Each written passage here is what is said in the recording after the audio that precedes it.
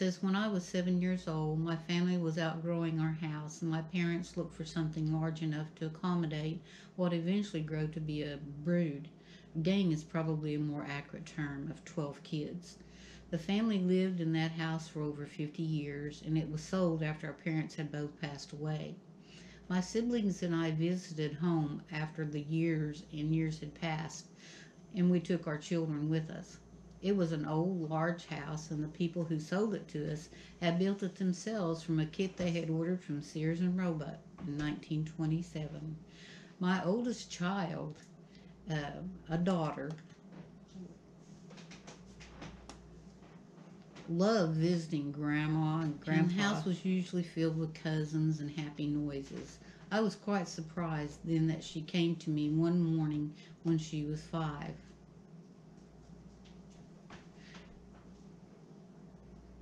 She begged me to let her sleep in a different room rather than my old room. When I asked her why, she said, "Those kids are noisy and they keep asking me to play with them. I can't sleep when they're in there." I chalked it up to childless imagination, but arranged a room for her on a different floor. There were no future problems, and the incident was forgotten for a time. My oldest son had been sleeping in my old room when visiting the family place, but at the age of 5 decided that he would rather sleep in a different room, saying that he didn't like my old room. He didn't give a specific reason, but there were other rooms available, so he moved, and life went on. A few years passed, and our third child, another boy, reached the age of, you guessed it, 5, when he announced that my old room was creepy and that he could not sleep there because those kids were bothering him. I grew a bit passed from my daughter to her brothers and simply rearranged sleeping plans to appease them. Well, okay, to shut them up. Since neither I or my siblings had ever been bothered by these entities, not even strange sounds or voices, I didn't give the matter much thought until the next morning. I was helping my mother with the breakfast cleanup. We were chatting about the children, and when I began to tell her about my son had changed bedrooms and mentioned the coincidence of having all 3 report what I had thought was a tale of fabricated things by their brothers and sisters.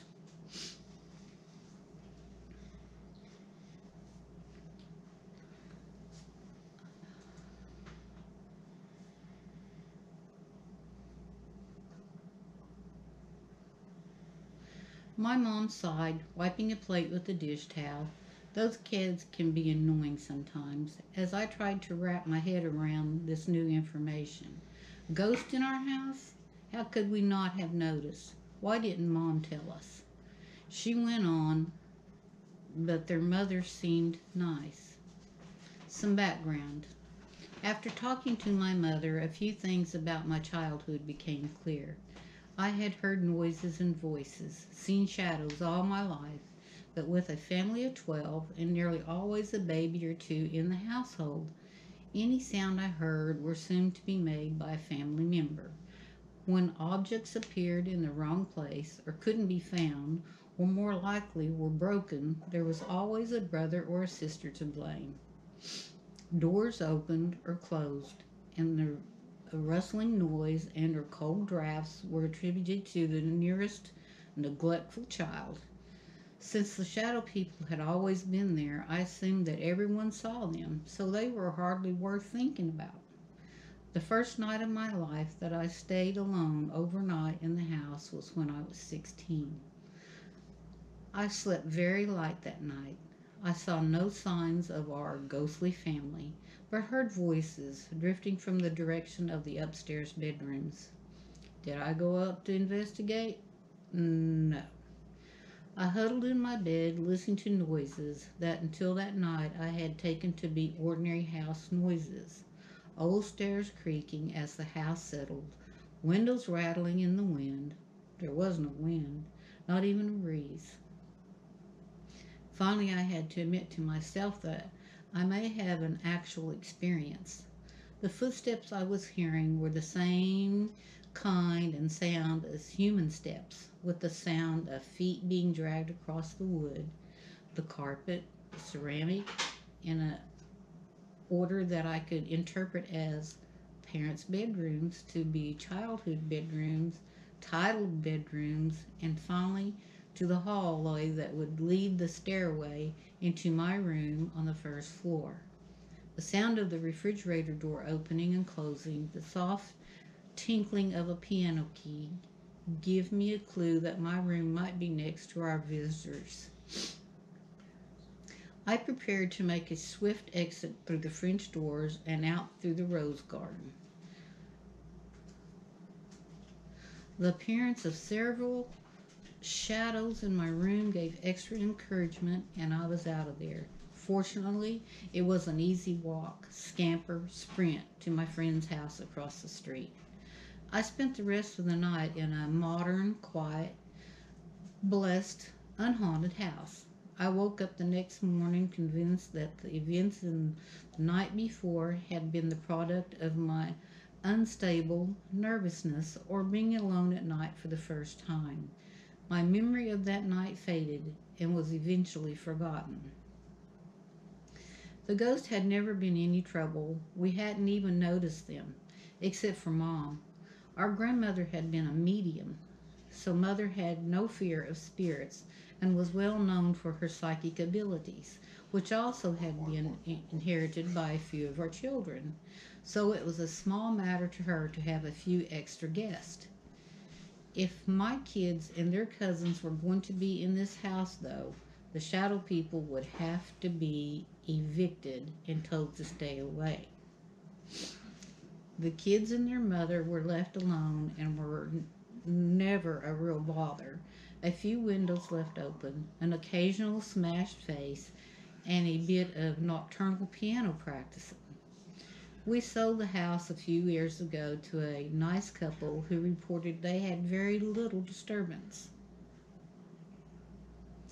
I've been told that I attract spirits, which may be true. A few years ago, I rented a house from a woman who told me that her mom had died in a back bedroom, and before then had left her room only to go to the bedroom or the kitchen.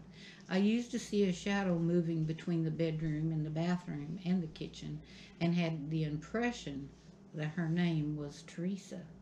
I had always assumed that since I'd been told by a landlady that Mother was imagination and entity based on what should told me.